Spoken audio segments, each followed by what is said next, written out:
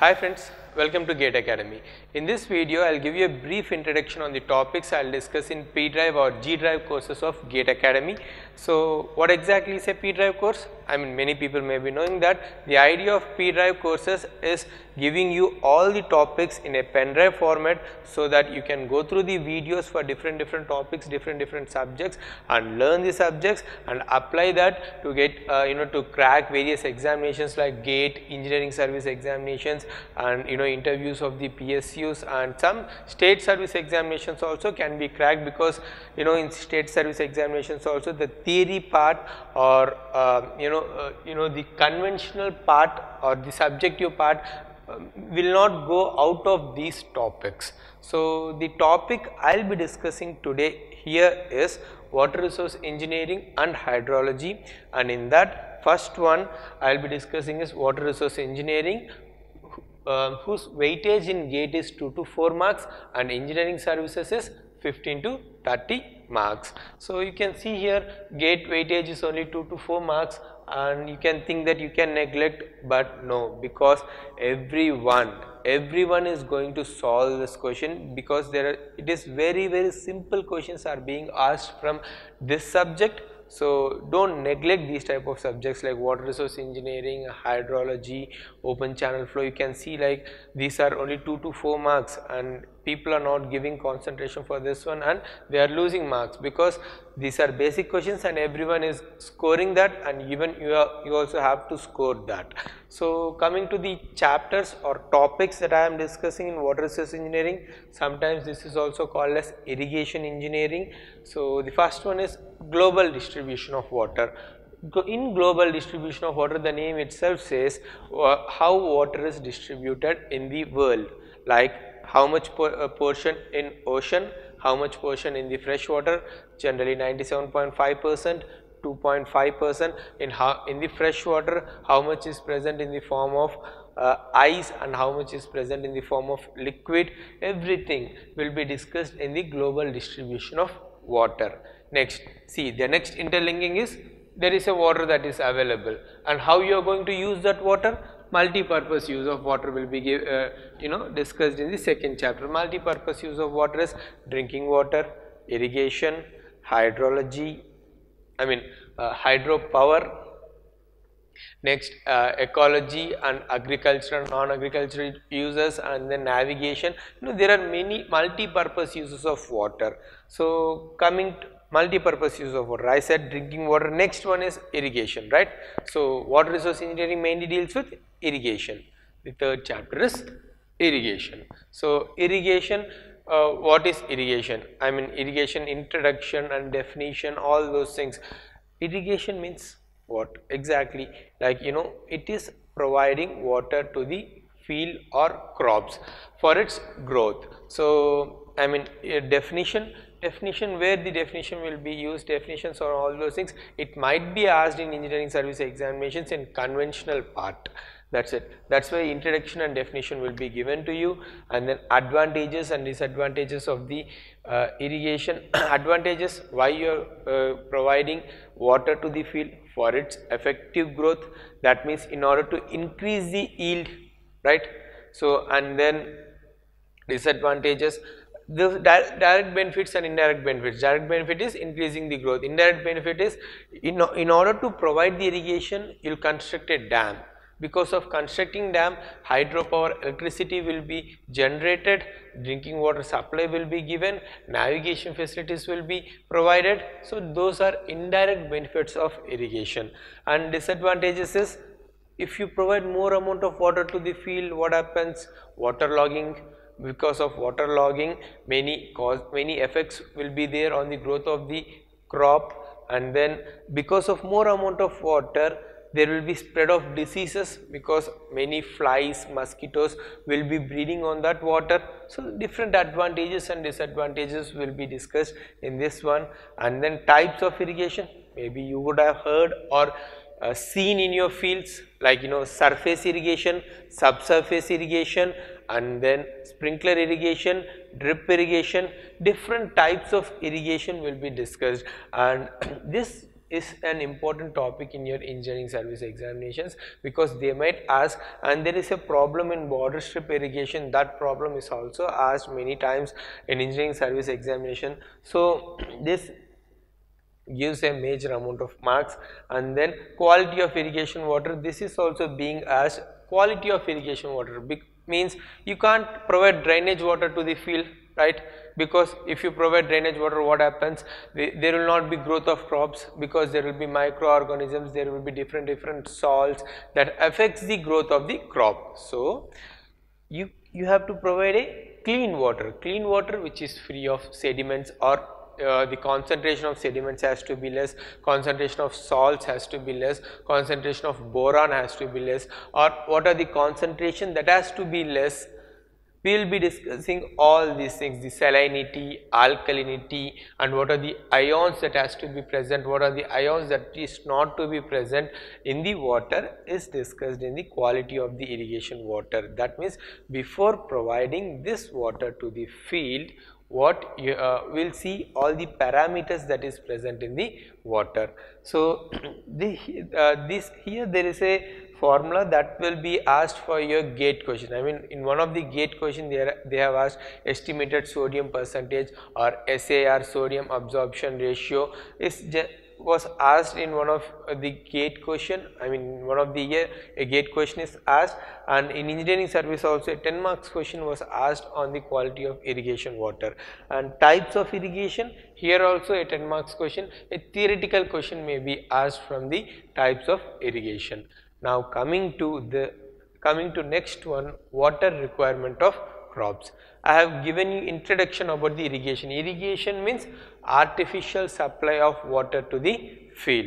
Artificial supply means a river is going, you have constructed a dam and you have raised the water level and you are utilizing this water for the fields, right?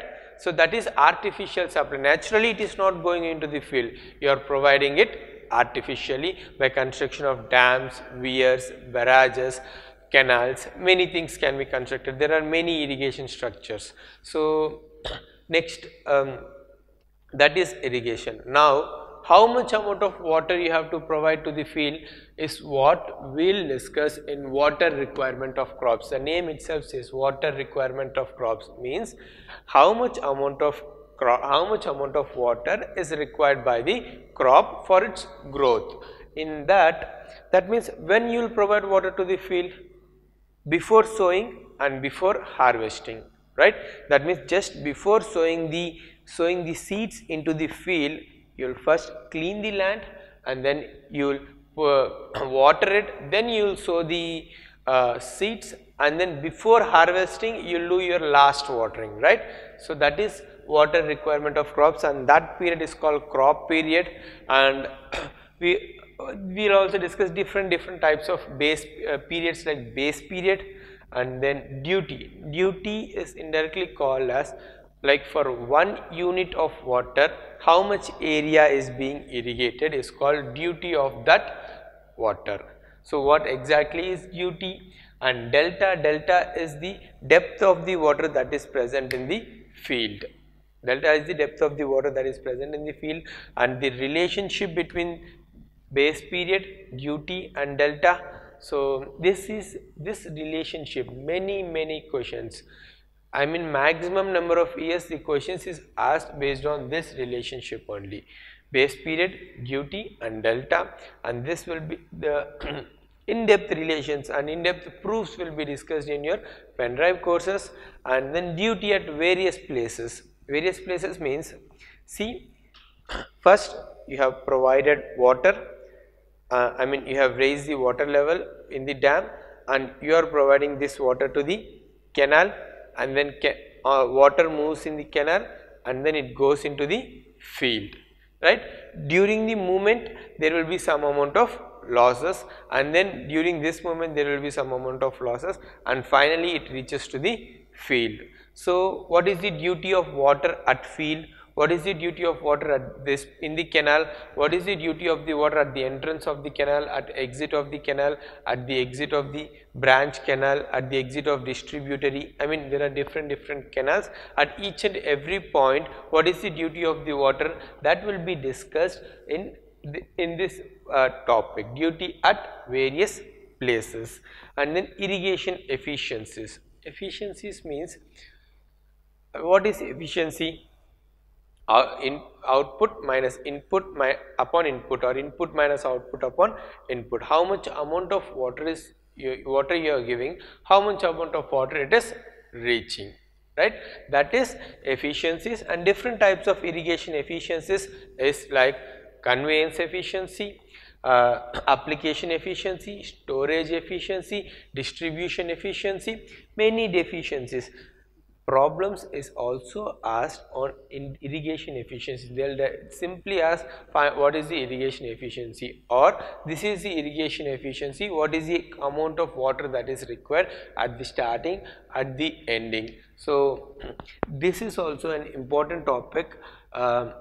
Gate questions will be asked from majorly gate questions are asked from here, and then engineering service examination questions, conventional questions majorly. I am not talking in engineering service, there will be objective questions, unconventional questions, and conventional questions will be asked from irrigation efficiencies. Means not simply what is irrigation efficiency, they will interlink irrigation efficiency with this one and with the other topics, and with the other topics they will interlink, and they will generate a question and they will ask you to solve that question. So different types of irrigation efficiencies will be discussed over here.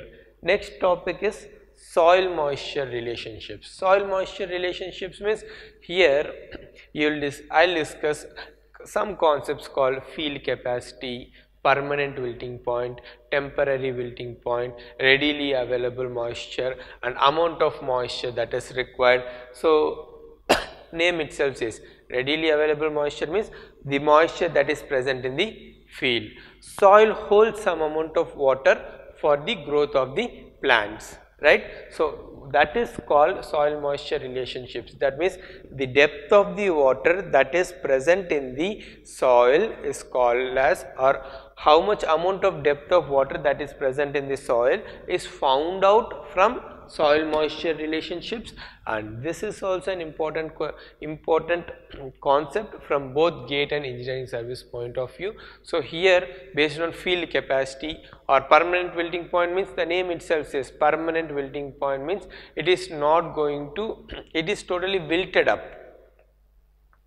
So it regains the strength only after providing water to it. That is permanent wilting point.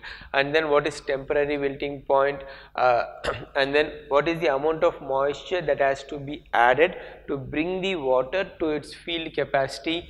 Everything will be discussed in soil moisture relationships, and the entire topic is important for both gate and engineering services point of view. Many years, even in the last year, you can see the questions are asked from soil moisture relationships. Before year it is asked from B, D and delta. That just based on that relationships, they will give you delta, they will ask you to find out duty, and they will give you base period, they will ask you to find out delta, anything. So water requirement of crops is the important concept for both gate and engineering service point of view, and it is also the scoring concept. Many times, sometimes people read only this concept and they have scored. I mean, if you are lucky, but don't do that ever. You read each and every concept from both the point of view, from both gate and engineering service point of view. You have to read each and every topic. The next topic is theory of consumptive use. Here, theory of consumptive use, in this I will be discussing consumptive use. What exactly is consumptive use? Plant absorbs some amount of water from the field. In that, plants will have leaves. From the leaves, water will be evaporated. That is called transpiration, and some amount of water is evaporated from the field. That is evaporation. Combinedly, you will call it as evapotranspiration. Based on the evapotranspiration, based on this one, that means this amount of water is evapotranspirated. You provide this amount of water, this amount of water is evapotranspirated. So based on this one, that means you are providing 10 mm of water. 2 mm is evapotranspirated. That means if you measure this one, if you measure 2 mm, you say that 10 mm amount of water is required, or 10 mm amount of water is absorbed by the plant. So that is how it is calibrated. That means we calculate evapotranspiration, we calibrate it to the amount of water that is required in the field, and then we will use that in the soil moisture relationship. See, everything is interlinked over here. That means you're going once if you know consumptive use, then only you can use soil moisture relationship. That is the idea. I mean, while doing the proofs, you will come to know how it is interlinked, and based on consumptive use, that means it is the amount of water that is required per day. So based on this, you can find out the frequency of the irrigation. That means after how many days you have to irrigate the water. That means for these many days that means for 10 days you have provided 10 cubics of water. After 10 days you will provide one more 10 cubics of water to bring that to the field capacity. So based on the consumptive use, you can find out the frequency of irrigation. What exactly is each and everything will be discussed in the P-Drive courses. Next, types of, as I said, irrigation requirements. So irrigation requirement means it's very simple, calculation the amount of water required.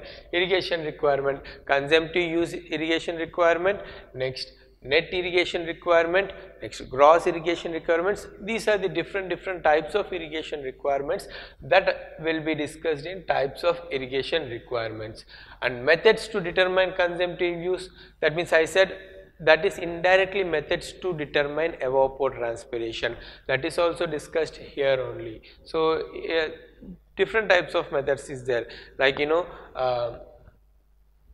lysimeter method, and then Blenny-Criddle equations, Penman's equations, experimental plot method, and inflow outflow method. These are the different methods that is used to find out the consumptive use. Remember, consumptive use is very much important to find the frequency of irrigation. So based upon the frequency of irrigation, yield of the crop is dependent, and this whole topic is generally more important from engineering services point of view. But sometimes if he wants to make the paper tough in the sense it just becomes lengthy, then he'll ask you a question from consumptive use irrigation point of view. He'll just interlink consumptive use with irrigation efficiencies, and finally you have to calculate the depth of the water that is required. So these both the things will be interlinked and questions will be asked. See here, irrigation efficiency, soil moisture relationship, consumptive use.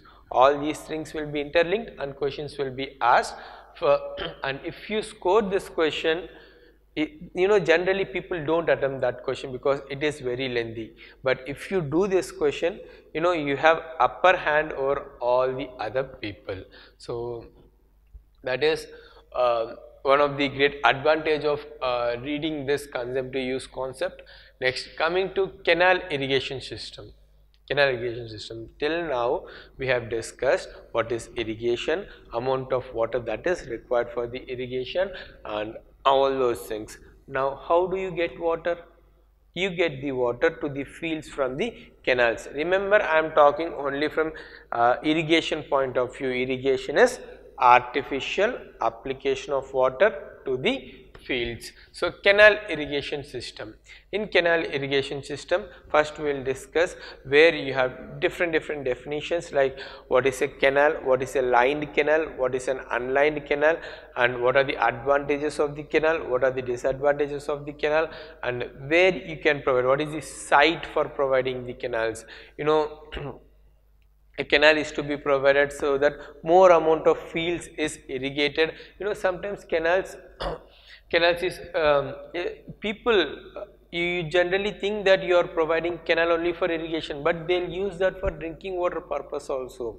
So many things has to be considered, and the length of the canal should be very less so that losses will be less. You have to see from economy point of view also, because the idea is you have to reduce the losses, increase the discharge. That is the major idea in lined canals. So everything will be discussed in canal definitions, and what is the gross command area, culturable command area. Gross command area means when a canal goes, it irrigates all the area, but in that area there will be institutions, there will be fields, there will be residential area, and all those things will be there, and you are not going to irrigate the residential area, you are not going to irrigate the institutional area, right? You are only irrigating the fields. So culturable command area means irrigated land, that is irrigatable land that is present in the gross command area, and then based on this we will calculate the intensity of irrigation.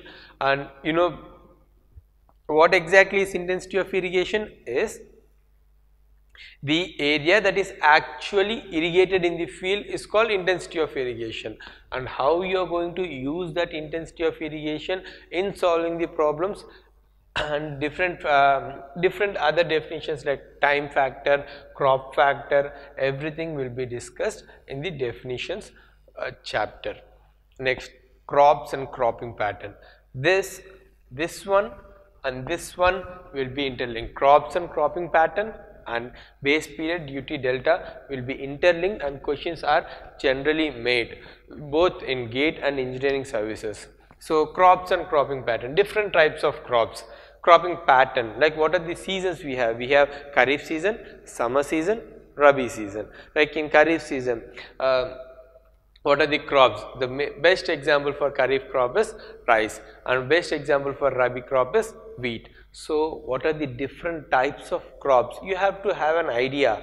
They directly ask you question like wheat and rice are made, and which intensity is this one. So calculate delta, calculate duty, calculate the base period for different crops. So this is how they are going to frame the questions. So you have to remember different types of crops. What is the cropping pattern? I mean Kharif season, from which month to which month it is Kharif season, from which month to which month it is Rabi season. Rabi season is generally from October to February. So that's how you have to remember, and every crop and every cropping pattern, crop.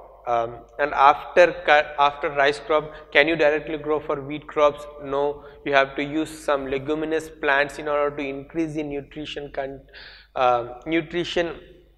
of the field, and then sometimes you have to keep the crop barren lands, because in order automatically it has to generate some strength for growth of other crops. So all those things will be discussed in this crops and cropping pattern, and you have to remember what are the crops that is done in different seasons, so that you can apply this over here, and the questions are generally solved based on this one, crops and cropping pattern, cultivable command area, gross command area, which is interlinked with base period, duty and delta, and very basic questions. While solving the questions, you will come to know that these are very basic questions, and this is just simply remember there is one relationship, and you will read this, that in Kharif season this is the crop, and these two parameters will be given and third parameter is to be calculated. That's it.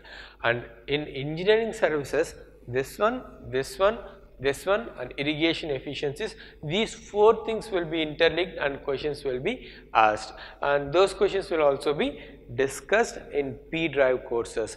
And I mean previous year's questions and non-GATE questions, non-PSU questions, non-ESC questions will also be discussed in P-Drive courses. That means I will be discussing all those questions in the classes, and a material will be given to you in which all the questions will be there, and there will be a separate pattern or separate part where you will be having practice questions, and those practice questions or solutions for those practice questions, a group will be created in whatever the social networking site, whether it is Facebook, Twitter.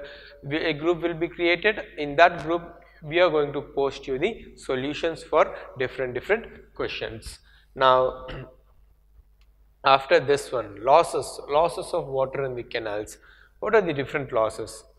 See, basic idea. When water is flowing in the canal, what are the different losses? Evaporation losses, seepage losses, next percolation, absorption, waterlogging, different losses of the water in the canals will be there.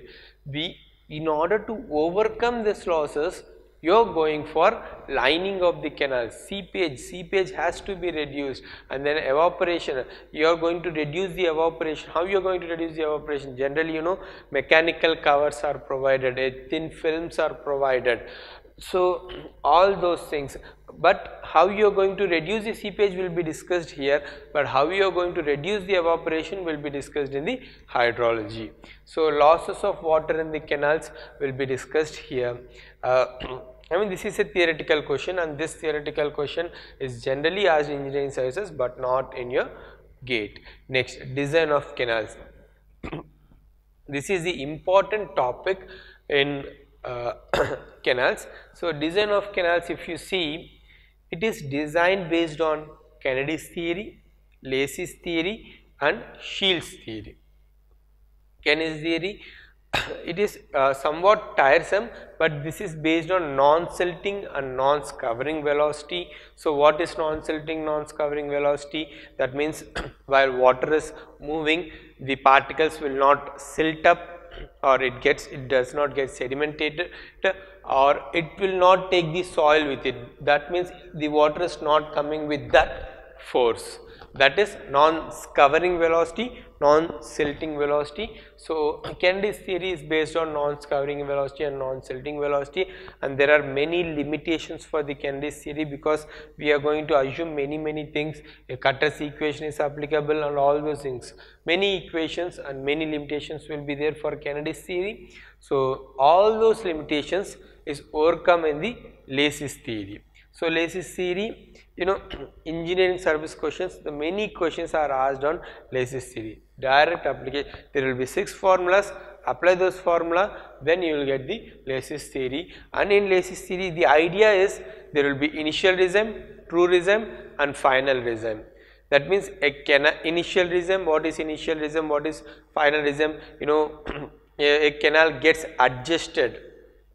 In initial regime, side slopes get adjusted, and in final regime, the bed slope gets adjusted. How it is how does it gets adjusted, and in different soils, whether in fine grained soils how it gets adjusted, in coarse grained soils how it gets adjusted, everything will be discussed in your Lacey's theory. From engineering service point of view, Lacey's theory and Kennedy's theory is important, and from GATE point of view, sometimes in some questions they have directly asked the formula of Lacey's theories. So it is important to remember, those are empirical equations, so that will be given to you in your P drive courses. So you have to remember that equations in the Lacey's theory. Next, Shields theory. Shields theory is based on tractive forces. That means when water moves, when water flows in the canal, if the canal is made up of earthen channel, or earthen canal means there is earth, so there will be soil particles. So soil particle, water is moving on a soil particle, or water is moving like this, right? So there is a tractive force that is called shear stresses or shear forces on the sides as well as on the bottom. So the water flow should be such that it should not carry the soil particle with it. So if you design keeping this in the mind, keeping tractive force theory in the mind, then it is called Shields theory. And design of canals, all these theories we are going to design, or we will learn the design of canals based on all these 3 theories. And this is also asked, this is also important from engineering services point of view, and many times just a formula is asked, but no questions, no application is made in GATE, and in your State public services also questions are not made. A direct formula will be asked from Lacey's or Shields theory, but in engineering services you will see a good quality of question, because majorly questions are asked from Lacey's theory and Shields theory only. Next, after coming of canals, I said designing of canals. That means I told you that there will be seepage of water, right? So water gets seeped into the ground. So this seepage has to be arrested. This seepage has to be arrested. That can be done by lining of the canals. Lining means what? You just construct a concrete structures, or you will provide a shape to the canal. You will provide a shape to the canal so that water losses or seepage losses will be less and economy will be more. So that is the idea of lining canals. Most efficient section or most economical section, you will get that from the lined canals. So we will discuss each and every concept in lined canals, like for triangular section, for trapezoidal section, how the line section will be there, and then economics of the line section will also be discussed. Economics, that means if this is the seepage is less, maintenance will be more. So how much increase in maintenance, how much savings in the seepage we will see, and finally whether it is gain or loss. We will apply different economical concepts over there, and we will see what is the gain, what is the loss by designing of whether you can go for lining or not. All those things will be discussed in design of lined canals. Next, canals are over. Now canals comes from dams. So coming to dams, so it's indirectly like, first we will construct a dam, water level will rise, water will go into the canal, and then water will go into the field. That's the idea. Dams, canals, and water goes into the fields. That's how it is linked. So dams, types of dams. It depends upon the types of material you are going to use. So earthen dams, there will be earthen dams, there will be concrete dams, there will be rock fill dams. So based upon the material, based upon the structural concepts, like whether it is gravity dam, whether it is non-gravity dam. What does gravity dam means? In gravity dam, if you apply the force is being resisted by its self weight. That is called gravity dam. So how it is going to resist and all the other things we will be discussing in the gravity dams. Here we will be discussing only gravity dams, and then in types of dams I will also discuss designing of arch dams also will be discussed over here. Here I will be discussing gravity dams and arch dams. Now types, forces acting on gravity dams. Different forces, like there will be water force, there will be uplift pressure, there will be self weight, there will be earthquake force, there will be silt pressure, there will be wave pressure, there will be ice pressure. So different pressures, how they are going to act and how you are going to resist, and based on that we will design the dam. So different types of failure.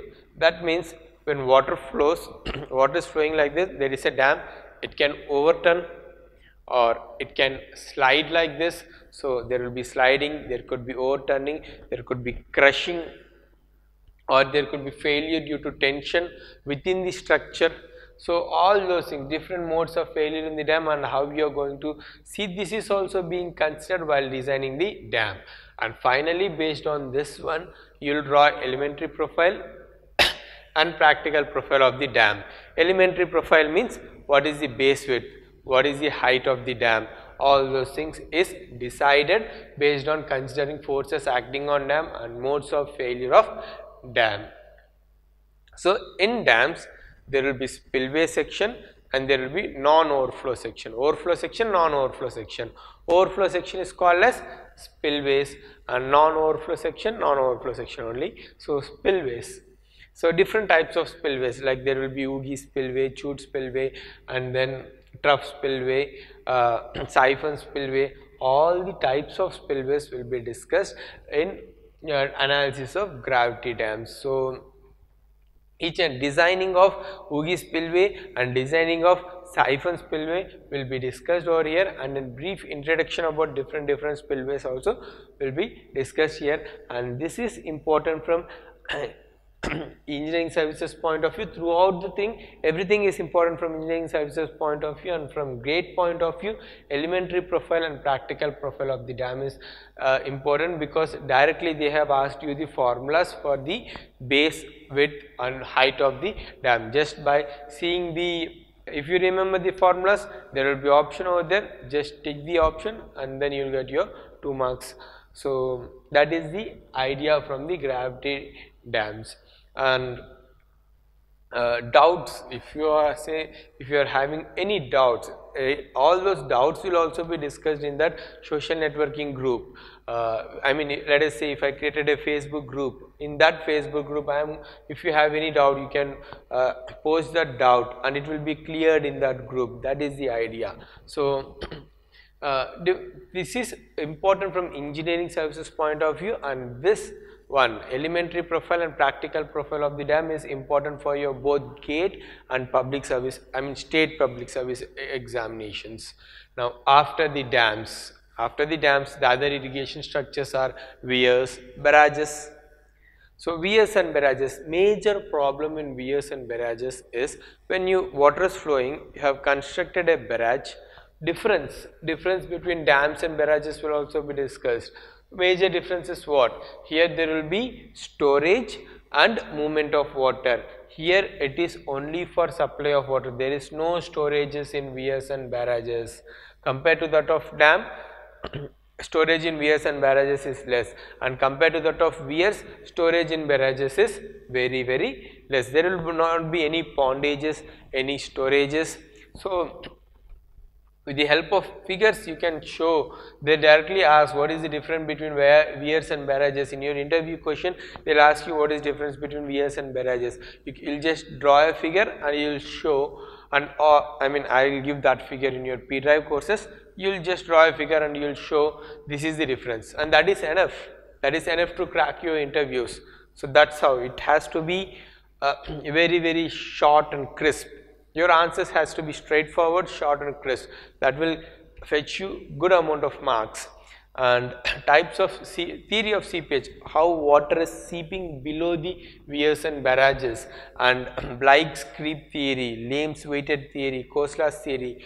Here how, I mean you will be providing sheet piles. Piles will be provided in order to reduce the seepage. So even then the seepage occurs, but idea is to reduce the failure.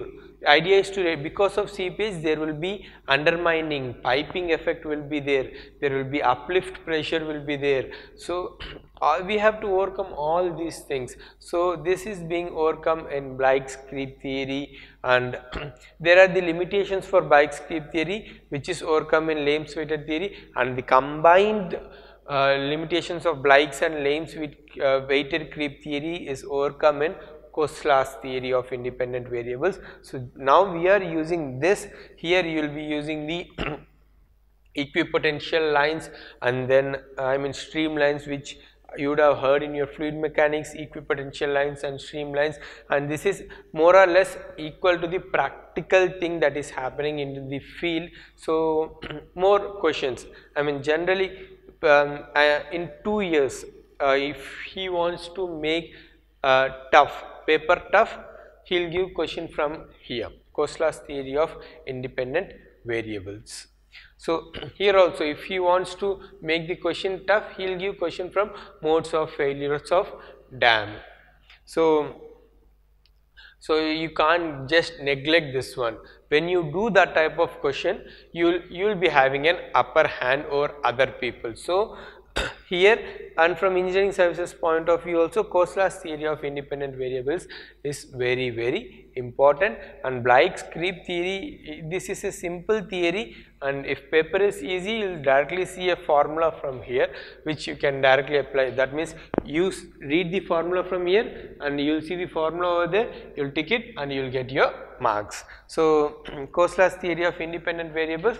Here what are the streamlines, what are the equipotential lines, I mean what is the potential over here, what is the head over there, everything will be discussed, and what is the exit gradient, the limitations in Black's theory will be overcome in Kosla's theory of independent variables, and this is this is what you are going to discuss in weirs and barrages. And coming to after this one, I will be discussing waterlogging effect. Initially I told you the disadvantages of irrigation is waterlogging. Waterlogging means what? There is a land and it is completely submerged in the water. So what happens? Actually plant requires water only, right, for its growth. Then what happens if there is more water? If there is more water, there will not be air. Air is also required for the roots for its growth. So because of waterlogging, the yield of the plant will be reduced. And how much it will be reduced? What are the other causes of waterlogging? That one loss is this one, other loss is breeding of mosquitoes, many infections and all those things will be discussed. This one, what are the effects of waterlogging, what are the causes of waterlogging? Causes of waterlogging is over irrigation, or sometimes the other person from his field, if he releases water onto the downstream field, it gets completely logged, so there will not be any growth of the plants. So all those things, effect of waterlogging will be seen. We are going to seeing the effects of waterlogging, and now reasons for the waterlogging will also be seen in this one. And then reclamation of saline and alkaline soil. Saline and alkaline soil means when you pour the water, the salts will be present on the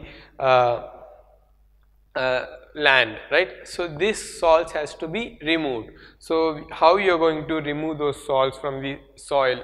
That means by huge movement. That is one of the advantage by if there is one of the disadvantages, the other advantage would be if you discharge the water at the higher rate, or if you flood the land with the huge amount of water, huge amount of fresh water, then all the salts will be removed along with the water. So that is one way of reclamation of the soils. There are many other ways that will be discussed in reclamation of saline and alkaline soils.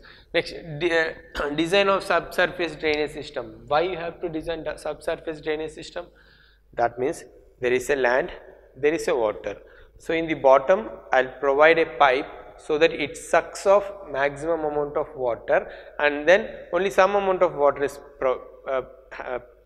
present over here, and this water is utilized by the plant for its growth. So this subsurface drainage system is designed based on waterlogging. So that's why it is provided, or this one is provided in waterlogging, and this is majorly important in your engineering service examination questions. This is a problematic questions. These are problems, and if they want to ask theories are asked from here and problems are asked from here. And recently both theory and problems are given equal weightage in your paper 2, so you have to read everything. And if this is a scoring one, this is a scoring one, and in GATE till now they haven't asked this question, but there is every possibility. That means, you know, if he wants you to surprise, then he will give you a question from here. It is somewhat lengthy, but if you practice it, it becomes easy and you can score well in this problem also. Next, after all the major topics, there are some miscellaneous topics like meandering of rivers. Here meandering means water will not always flow like this, it will move in this fashion. It will move in this fashion because of its speed. Sometimes because of if it is moving very slow, there will be sedimentation of the that means sedimentation of the particles that is present in the water. If it is moving at faster rate, there will be covering of the soil, right? So because of that, the course of the water keeps on changing. So that is called meandering of rivers. This meandering of rivers, you know, in interviews they'll ask, you know, Ganga is a meandering river, so what is sinuosity, what is meandering, and if sinuosity is more than 1.5, what happens? If it is less than 1.5, what happens? What is meandering width, what is meandering length? So this is an interview topic. See, you can think that if I score well in my conventional part, or well in my gate exams it is enough. No, interview is also equally important from both gate and engineering services point of view. So meandering of rivers is also important, and then canal outlets. Last time a question is being asked from canal outlet. There is like non-modular outlets, semi-modular outlets, modular outlets. Gate question is being asked. Match the following. So very simple thing, 3 different types of outlets will be there, and each and every outlet, I mean what is this outlet, what is that outlet, is basically based on water in the water course and the water outlet, or in the canal and the water outlet. I told you already different types of canals will be there, like main and branch canals, distributaries, major and minor distributaries, and water course and outlet factor. All these things depends upon the discharge it is being carried. Like if discharge is more than 30 cumex, if discharge is from 10 to 30 cumex, if it is from 1 to 10 cumex, if it is less than 1 cumex, what happens? That is for canal outlets. Based on that, you will say what are the different types of outlets: non-modular, semi-modular, modular. So these are the different types of outlets. Next, cross drainage works. Cross drainage works means what? A river is flowing, a canal is flowing. Now how you are going to overcome this? If canal is moving above, then you will construct a aqueduct. That is a cross drainage work. And if canal is moving below the river, you will provide a super passage, and there will be siphon aqueduct, there will be siphon, there will be level crossings, there will be inlet and outlet structures. All those things will come in cross drainage works, and we are going to here the design is not important from gate point of view, but design is important from engineering services point of view. So designs will also be discussed. Designs of cross drainage works will also be discussed over here. Next, fuming of the canals. Fuming of the canals means it reducing the width of the canal while overcoming the, that means a river is flowing like this, canal is flowing like this, will sometimes reduce the width of the canal. That is called fuming of the canal. How you are going to flume the canal, and means that means the width at the reduced portion and width at the normal portion. How you are going to do that, everything will be discussed in the fluming of canal. And under sluices means you are providing water below you are providing a sluice and you are transferring the canal water under it. That is the under sluices. What are its advantages and disadvantages will be discussed, but not the design, whereas fuming of canal designs will be discussed here. Next, river training works. River training work means how you are going to reduce the width of the river, or increasing the width of the river, increasing the discharge or reducing the discharge, different types of groins. All those things will be discussed in river training works. And this is here in canal outlets you will see the flexibility and all those things. Here this is also sometimes will be asked in your objective questions of engineering service examinations. Till now no subjective questions has been asked from river training works. So what is deflecting groins, and what is accepting groins, all those things will be attracting groins, not accepting groins, deflecting groins, attracting groins, all those things will be discussed in river training works. So these are the 10 topics. I have discussed the whole syllabus into 10 topics. You can see all the 10 topics over here. Each and every topic in detail will be discussed in your pen drive courses in a crisp format. That means if you read this properly, you can crack any examinations in India. Any examinations you can easily crack if you read this properly. And all those, what are the references books will also be given to you in your P drive courses. You can go through that, but maximum this is enough. And notes also, while discussing in the P drive courses, you can prepare your own notes by sitting or just by listening to whatever I have been teaching over here. That is enough. If you write that one also, you get better marks.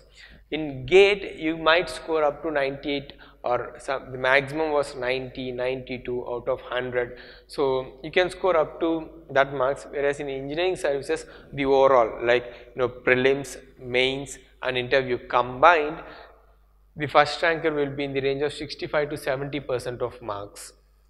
So Here, if you read each and everything properly, out of this 50 to 30 marks, you can score 25 marks easily. This is a scoring subject, because many times you don't see theories over here, only problems is being asked. So if you solve the problems properly, so you can easily score in your engineering services also.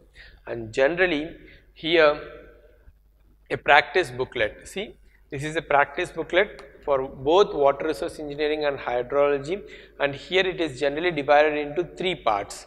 In the first part, I will be discussing previous year's GATE questions and engineering service questions. That means questions will be given to you and answers or solutions will be discussed over here. That means I will discuss the solutions and answers. And non-engineering services, non-PSU questions, that is part 3, questions will be given to you, I will discuss the solutions. And there will be practice questions in the part 2 that has to be solved by you, and if there are any doubts, that will be discussed in a whatever the social networking site group. You will post your doubt and we will give you the solutions. So this is what I will do in water resource engineering, and next one is hydrology. Hydrology.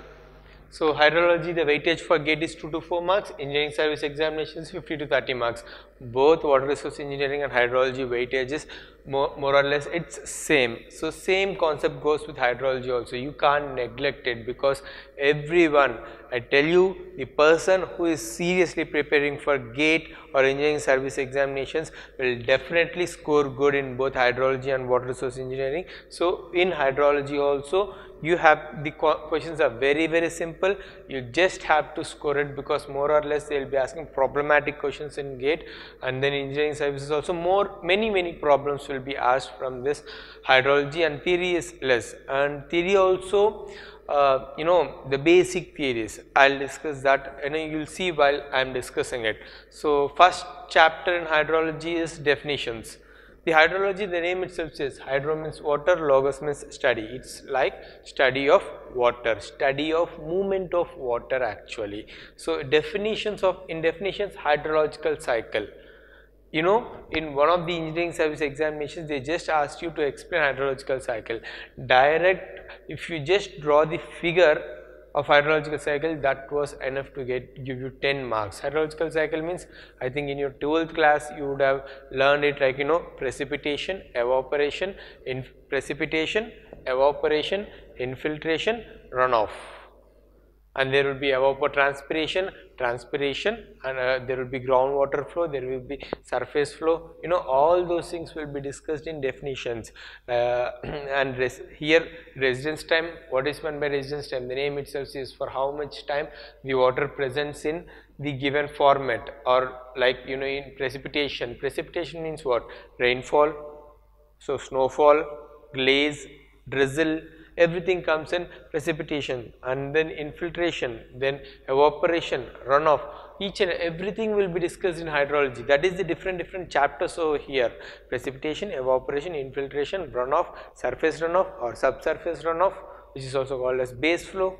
All those things will be discussed. And then what is water budget equation? So water, like financial budget, water budget, that is coming minus going is equal to change in storage. So all those things will be discussed in the definitions. And what is water catchment area, what is ridge?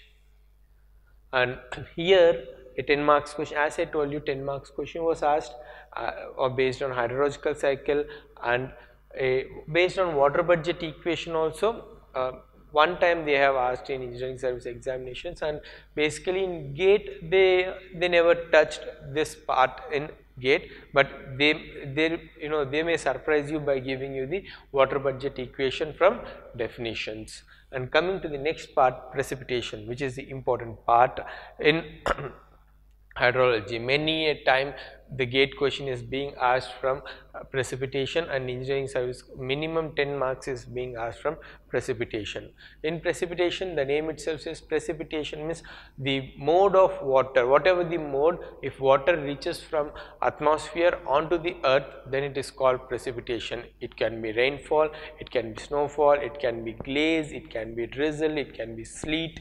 So what are the types of precipitation and how you are going to differentiate all these things? What is drizzle, what is rainfall, on what basis you are going to change it, define it, like if size of drop, intensity of rainfall, all those things will be discussed in types of precipitation and types of rainfall. There could be orographic rainfall, there will be conventional rainfall.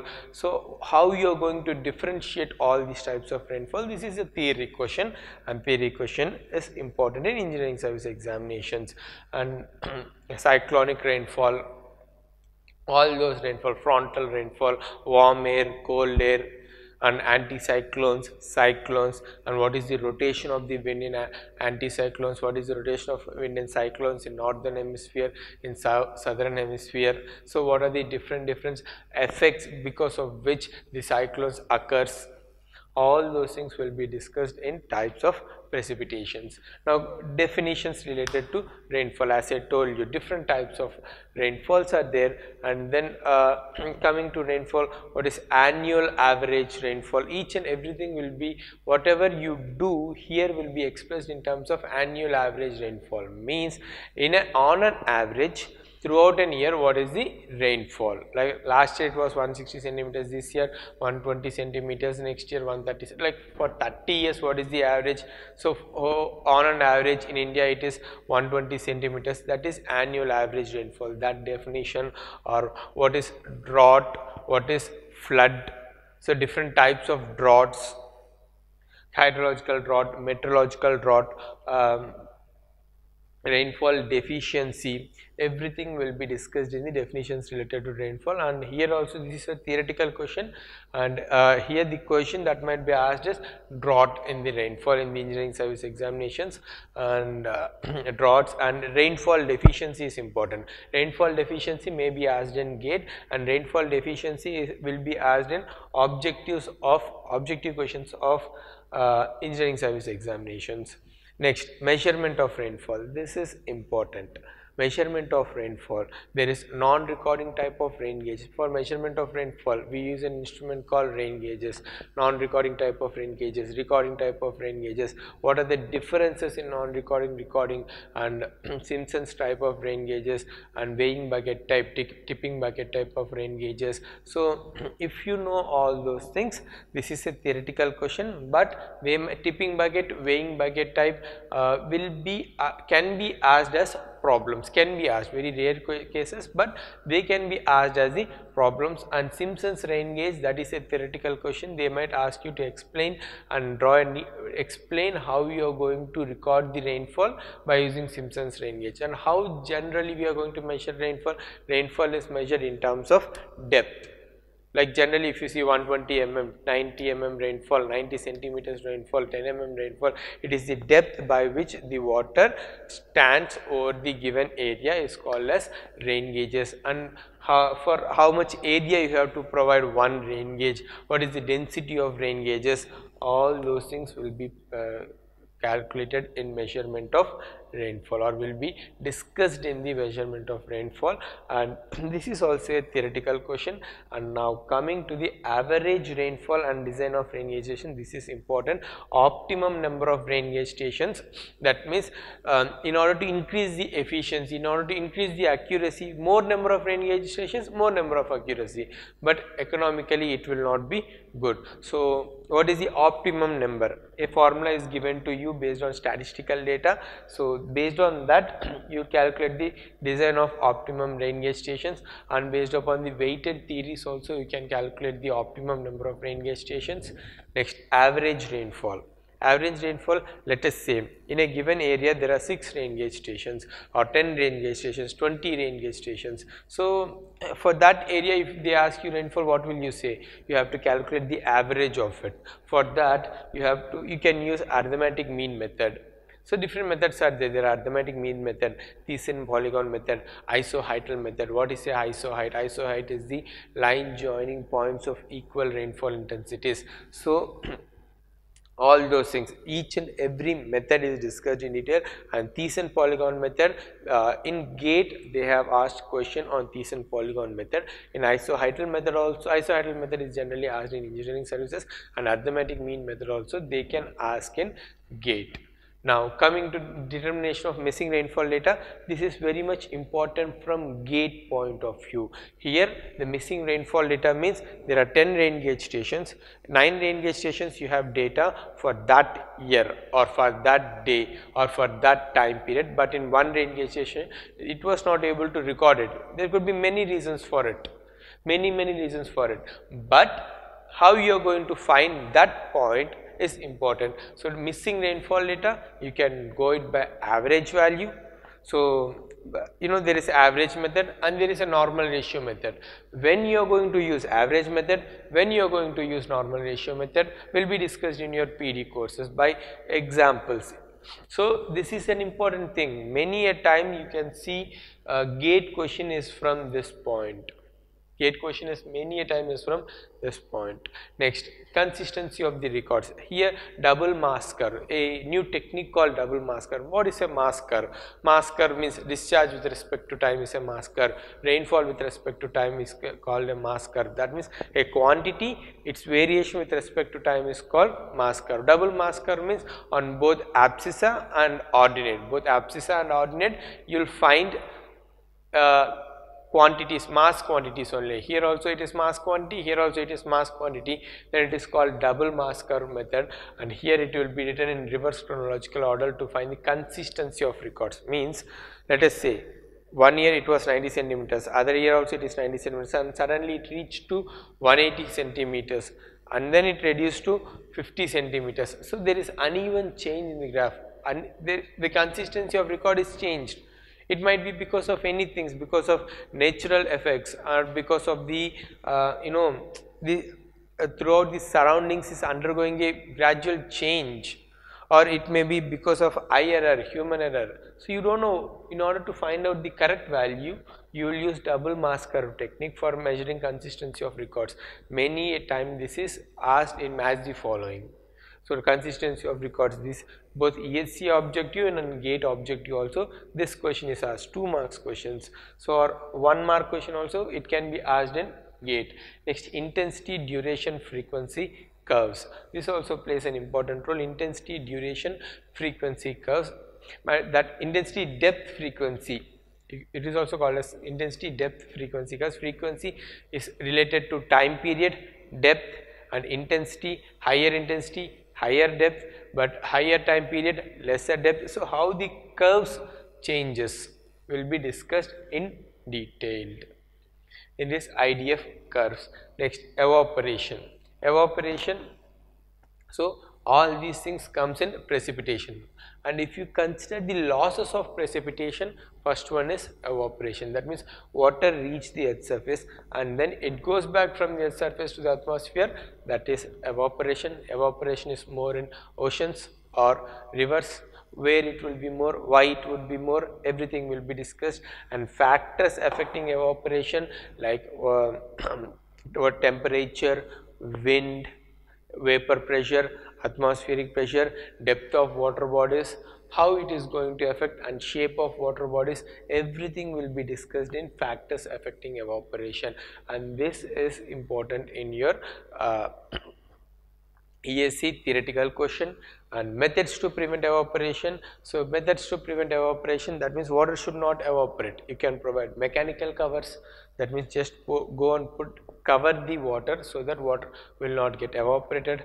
Providing some thin films, or by increasing the depth and reducing the area, you can prevent the evaporation. So the different methods, each method in detail will be discussed, and this is also a theory question.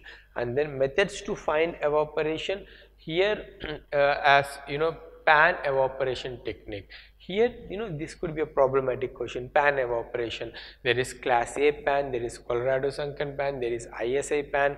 So you'll in the lake, in the still water, you create a pan and you'll see how much amount of water is evaporating, and you'll use some coefficient to find the actual evaporation in the actual river. So all those things, river or actual lake, that is used to find the evaporation.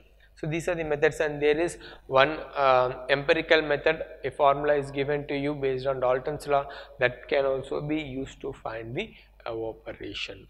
Now after the evaporation, I am going for stream flow measurement. Stream flow means name itself says, in the river water is flowing, you have to measure the discharge. Stream flow measurement means discharge measurement. So the discharge measurement, there are many methods for measuring the discharge, where you will measure the stage. Stage means depth of the water.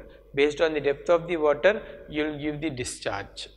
Generally this is what you do. You will see scales in the rivers, in the dams or anywhere, you will see the scales and they will measure the depth of the water. For this depth, this is the discharge. This was initially calibrated. A graph is there from discharge and stage curves. So from stage means depth. So based on this depth, this is the discharge you will give. That is stage discharge curves. That is one way of measurement. Next, other way of measurements is there are direct methods and indirect methods. Direct method means discharge is area into velocity, right? So we have to measure velocity. So velocity can be measured by using floats and current meter. Current meter is an instrument used to measure the velocities. So velocity, current meter, floats. Floats means a small a piece of paper or piece of cardboard is being sent on this one. The distance traveled by time, you can get the velocity, and then current meter. So current meter also you can find out the velocities. Current meter instrument which is having sounding weight, and then it will be moving in the horizontal direction, it will be moving, it can be moving in vertical direction also. From this you can measure the velocities.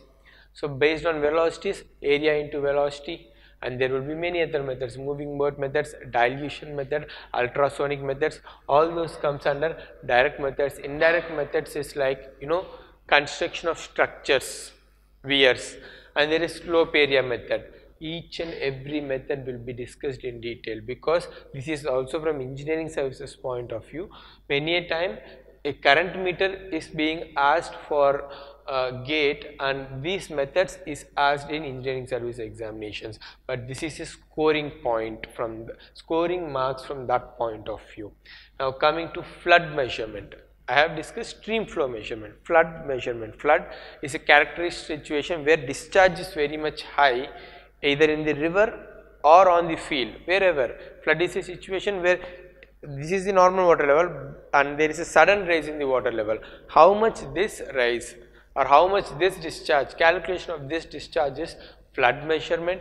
For that, a rational method, that means for urban areas where flow area is less than 50 hectares, you can go for rational method where discharge is calculated based on runoff coefficient, rainfall intensity, area. If you substitute that in formula, you will get this one.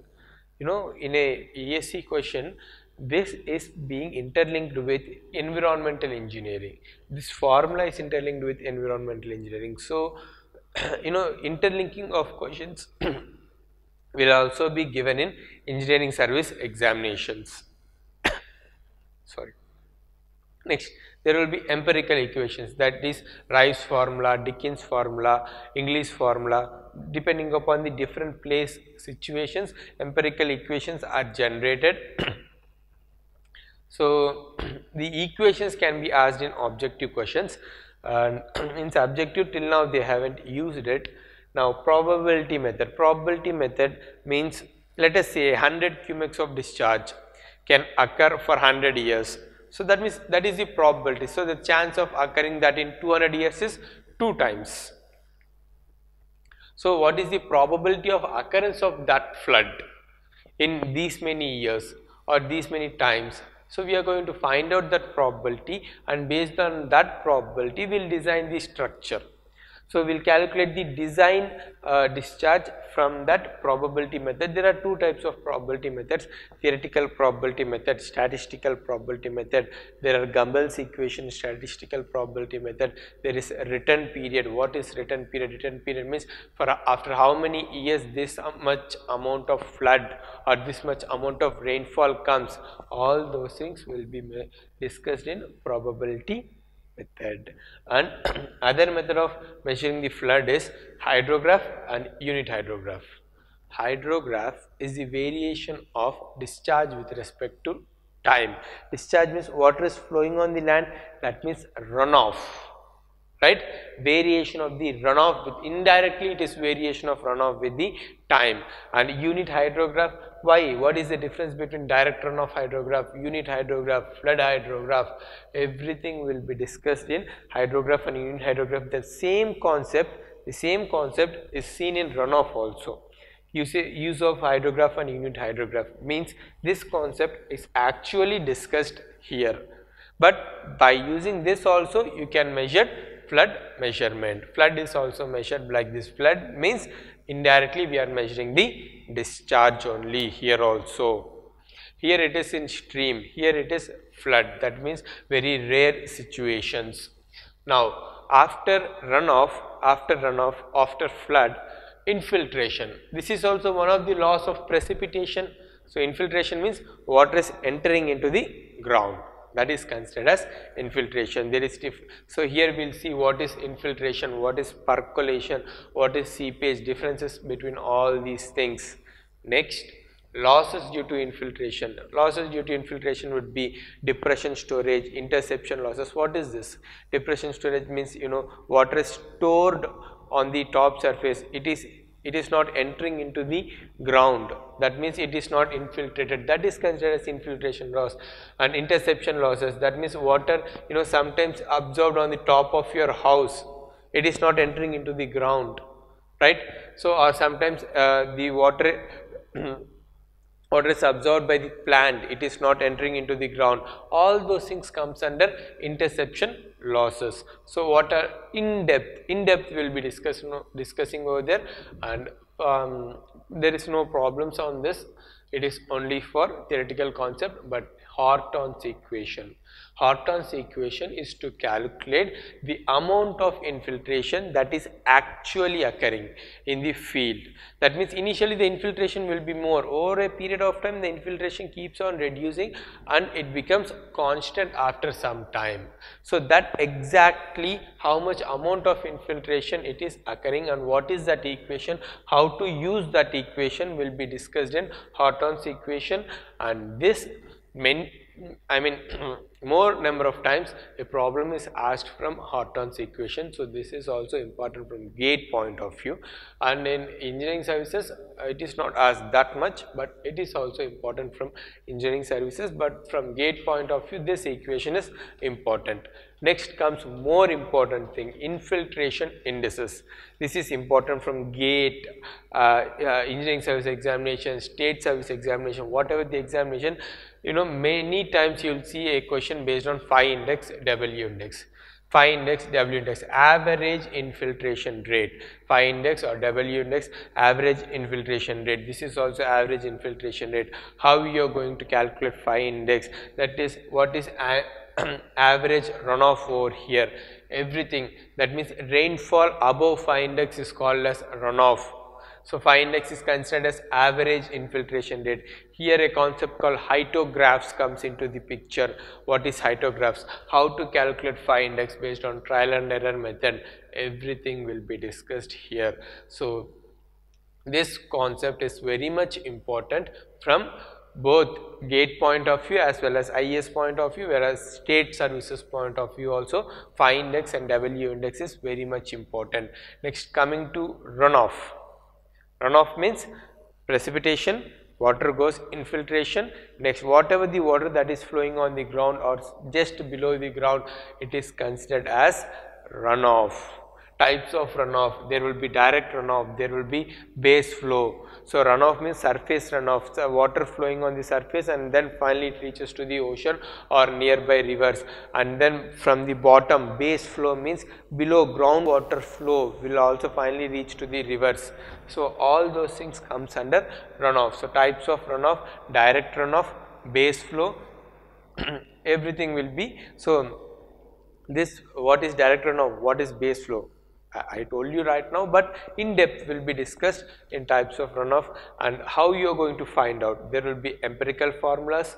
So and there will be, as I told you, hydrograph and unit hydrograph, more amount of questions. Here also if he wants to make somewhat critical questions or typical questions. Generally it is an easy questions.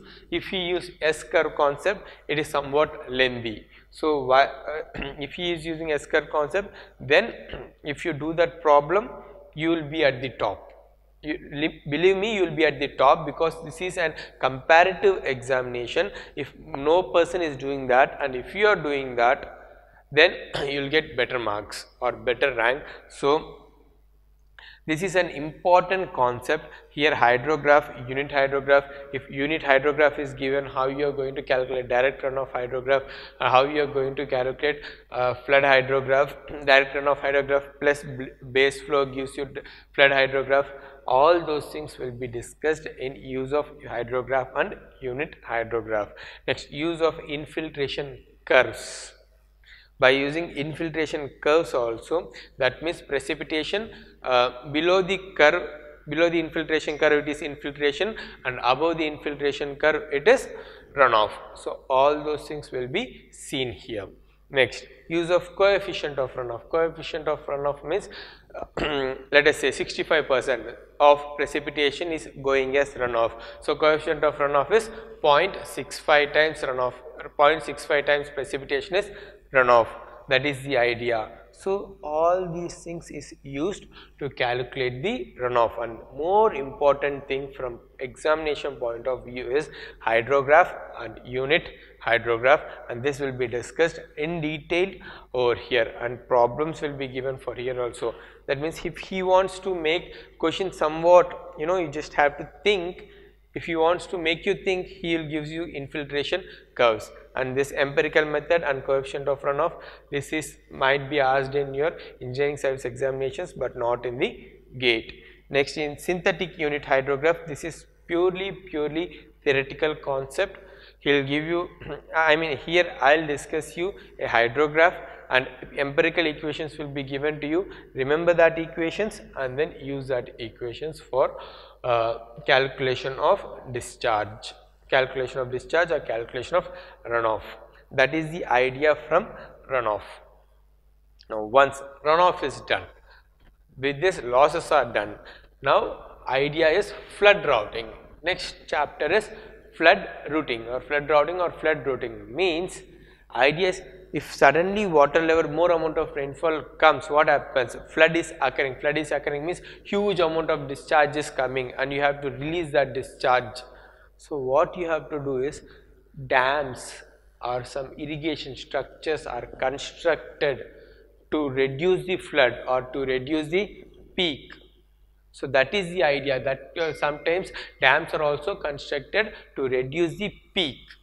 So that is called flood routing or flood routing. So this flood routing, the structures that is constructed or the dams that is constructed to route the flood, it could be hydrological flood routing, hydraulic flood routing, depending upon the situation. How you are going to do this? There will be channel routing, there will be reservoir routing, and what is linear channel, what is reservoir channel, and we'll do a problem. With the help of problem, we'll route a flood. There will be inflow hydrograph, there will be outflow hydrograph. How much amount of storage will be there? What is the change in the storage? Where you will get maximum storage? All these concepts will be discussed in flood routing. And this is important from engineering services point of view and from GATE point of view. Sometimes they have asked what is the difference between hydraulic flood routing and hydrologic flood routing. That is in the maths the following, and that will also be discussed in flood routing. Next, coming to miscellaneous concepts, instantaneous unit hydrograph. What is an instantaneous unit hydrograph? That means it is a hydrograph generated for instant rainfall. It is a hypothetical concept, but these type of things is also asked in the examinations, mainly engineering services. They will ask you in the engineering services objective questions, not in subjective questions. Next, depth, area, duration curves. What is the amount of depth, what is the area it is occupying? If area is more, depth will be less. If depth is more, area occupied will be less. And what is the duration? If duration of rainfall is more, what happens to the depth, what happens to its variation with the area? Everything will be discussed in depth, area, duration curves. And what is the probable maximum precipitation that can occur in the area, probable maximum precipitation. By using probability method, I told you will calculate that. The same thing, this is also a hypothetical concept. And then standard project flood, so and then probable maximum flood. So standard project flood is approximately 65% of probable maximum flood. All these concepts, these are objective questions. Match the following questions. These things will be very, very useful. And the major things you have to see in hydrology is precipitation, and from gate point of view, precipitation, infiltration, runoff, and from engineering services point of view is precipitation, evaporation, flood measurement, stream flow measurement, and hydrograph and unit hydrograph. Indices, very, very less time you will see indices being asked in engineering questions, but from gate point of view, index is very much important. And application of, that means the indices is used in hydrographs. How you are going to use that, how you are going to generate that question, we will see the questions, we will discuss that, and then we will finish it off. That is how it is being done. And the same thing, there will be 3 parts here also in the booklet. There will be 3 parts. In the first part, previous year's questions will be discussed. In the last part, non-gate, non-PSU questions will be discussed. The solutions will be given by me in this booklet. The questions will be there and the solution will be given by me, and the second part, practice questions, has to be done by you. And if there are any doubts, the doubts will be posted in a group and answers will be given by me. So this is all the introduction about water resource engineering and hydrology for the PD courses. Thank you.